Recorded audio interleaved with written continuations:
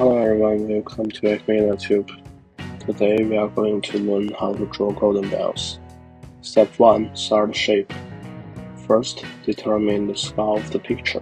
Then, mark the location of several key points with a pencil. And finally, outline the draft with a short line. Step 2. Draw line sketches. First, lightly erase the draft, and then draw the outline lines with burgundy, ginger, and dark yellow colors. Step 3. Draw the flesh of the fruit.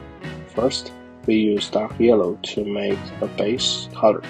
Then overlay milk yellow, and then use dark yellow and brown color to carve out the dark parts and enhance the sense of three-dimensional. Step 4. Carve the fruit skin. First, use earth yellow to give a base color to the surface of the peel, and then overlay yellow and milk yellow in the bright part. And finally, use ginger, dark yellow, and red color to carve the dark details. Step 5. Carve the seed.